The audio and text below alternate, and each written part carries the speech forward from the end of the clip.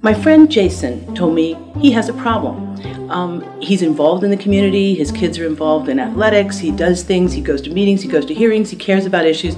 But when it comes time to vote, he says, I can't remember now, how did she vote on that issue, or how did he vote on that issue? And he's reluctant to vote because he wants to cast a smart vote. And so Jason said, you know what you could do?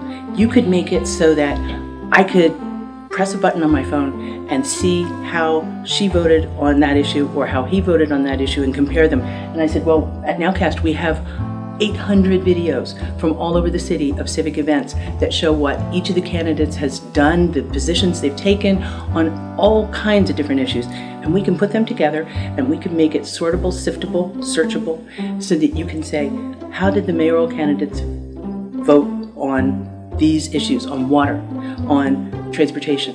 And you can compare them side by side, and then you can cast a smart vote. And then after the election, you could subscribe to those issues so you could stay engaged and you could stay informed.